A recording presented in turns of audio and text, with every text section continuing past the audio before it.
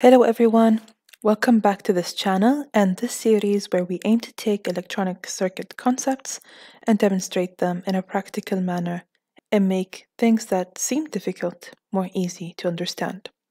This video is the second part of a two-part video that aims to take a look at one of the most fundamental concepts in analyzing circuits, and its voltage and current division. This video aims to look at voltage divider rule and applications of voltage division. Understanding these rules is an essential thing for any beginner in electronics, and they allow us to calculate voltage and current values in complex circuits. In this video, we will be looking at one of the applications of voltage division in our workbench. And to do so, we need the following tools. We would need a 10 kiloohms potentiometer, a battery of 9 volts, some jumper wires, a buzzer, a breadboard, and a multimeter. But before diving into this concept and looking at the applications of voltage division, it's important to clarify that this video assumes that the viewer has an understanding of nodes, meshes, loops, and branches, as well as how to use multimeters to measure resistance and voltage. This video also assumes that the viewer has a solid foundation on the different types of circuit connections, such as series and parallel connections. If not, you can watch my videos on these topics, which you can find in the playlist of this series. Remember that circuits can be connected in many different ways. In our previous video, we looked at current division in parallel circuits. And as we will be looking at the voltage divider rule, or VDR, let's start with reviewing the basics of series circuits and what we've learned so far about them. Series circuits are circuits with components connected in a way where the same current flows through them, and voltage is divided across elements in a series circuit. To calculate series resistance, we must add up the resistors in series. As we've learned from the series, voltage is divided in a series circuit. So let's go ahead and take a look at voltage division in series circuits and the derivation of the VDR, or voltage divider rule, equation. In our last two videos prior to this two-part video, we verified that the voltage divides in elements connected in series, and that current remains the same while flowing through series elements. Now, let's consider the circuit below with multiple elements in series. To be more precise, an n number of resistors connected in series with a power supply. Say we'd like to find the voltage across resistor n. To do so, we must use Ohm's law. Therefore, we can say that VRn, or the voltage on resistor n, is equal to I total, the current flowing through all the resistors, into Rn, where I total is equal to the V of the power supply over the total series resistance. Therefore, substituting I total's equation into VRn's equation, we get the following. VRn, or the voltage across resistor Rn, is equal to Rn, the value of the resistor Rn, over the total series resistance into the voltage in series with these series resistance, or the voltage of the power supply, where R total is the sum of series resistance. Therefore, rather than using KVL in our analysis to find the voltage on series elements, we can directly obtain the voltage of a series resistance using the voltage divider rule. The voltage divider rule is given as follows, where Rx is the resistance in a series circuit that we would like to find the voltage across, and R total is the equivalent series resistance. Now that we understood how we derived the voltage divider rule circuit, let's take a look at applications of VDR. Voltage dividers are widely used in the design of electrical circuits.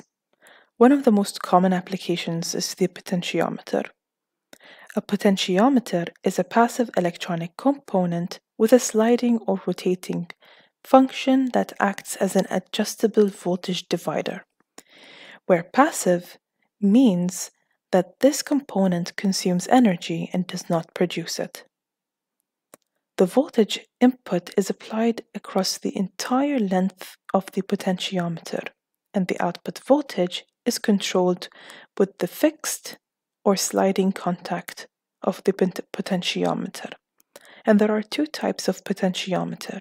We have the rotary potentiometer, which has the rotary knob to control the voltage on the output voltage. And we have the linear potentiometer with a slider that can allow us to control the output voltage. In our video, we will be looking at how rotary potentiometers work. In a rotating contact type potentiometer, there is a resistive track which is connected between terminals 1, here denoted as V+, and terminal 3, here denoted as ground. A knob, known as a wiper, will move from end to end of the resistive track between 1 and 3 to vary the resistance. And with varying this resistance, we vary the output voltage at terminal 2. Let us see how potentiometer works. If you measure the resistance between the outer terminals, which is terminal 1 and terminal 3, we will measure the maximum value of the potentiometer. If our potentiometer is a 10 kiloohm potentiometer, then if we put the leads of the multimeter while measuring the resistance across terminal 1 and 3, we will measure 10 kiloohms. But if we measure the resistance between one of the outer terminals and the wiper or the rotary knob, then we will get a value that is dependent on the position of that wiper. So it depends on where we have moved the knob to in that resistive track. So it can range from 0 kiloohms to 10 kiloohms. And with varying that resistance, we vary the output voltage on terminal 2.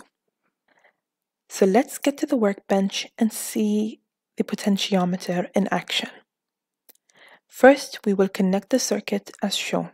We have a 9 voltage power supply connected to a potentiometer that is connected to a buzzer.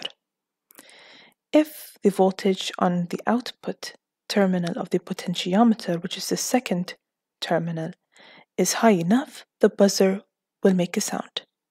And if it's not, then it won't make a sound. But first, we will measure the resistance across terminal 1 and 3 and verify that the potentiometer is giving a resistance of which it is rated. In our case, since I'm using a 10 kiloohms potentiometer, I must get a value close to 10 kiloohms. Then we will be turning the wipe or the knob of the potentiometer and measuring the voltage across terminal 2 and 3. And we will watch as the resistance changes as we turn on the wipe. Remember to unplug the power supply when measuring resistance. After measuring resistance, we will plug in the power supply and watch as we turn the wipe of the potentiometer and see what happens. So this is our circuit. We've got a 10 kiloohm potentiometer with 3 terminals, each connected to a separate node. We've got the first terminal connected to the positive power supply node. And we've got the third terminal connected to ground. And we've got the third terminal connected to the buzzer. This buzzer has the positive end connected to the output terminal of the potentiometer and the other terminal connected to ground. But before we plug in the power supply and see what happens when we turn on the knob of the potentiometer, let's turn the knob to its fullest okay, on one side, and measure the resistance across terminal 1 and terminal 3. So we've got our multimeter switched on, and we're going to turn on the knob or dial of the multimeter to measure in the 20 kilo ohms range, such that we can catch the resistance of the potentiometer across the first and third terminal.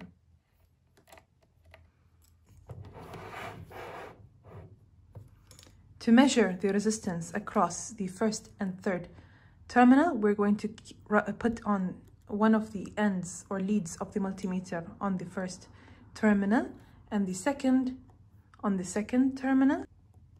And we can measure about 9.42 kilo ohms worth of resistance across the first and third terminals. Okay. Now, with the knob turned to its minimum, let's measure the resistance across the second and third terminal. We can see that when we have the knob or the wipe at minimum, we measure about 0 ohms of resistance. As we turn on the knob,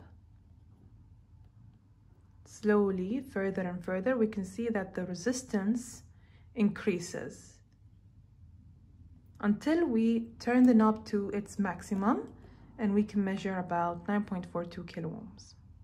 Now, with the potentiometer at the minimum, so measuring the voltage across the buzzer, we get about 0 volts. And as we turn on the potentiometer and increase the voltage across the buzzer up to a certain point, we can hear a little bit of a white noise. And as we reach 8.96 volts, we can begin to hear the buzzer ringing. And as we turn down the potentiometer and lower the voltage across the output and lower the voltage coming out of the potentiometer at the second terminal that is powering the buzzer, when we lower it down, we get no sound, and as we increase it, we begin to hear the buzzer sound.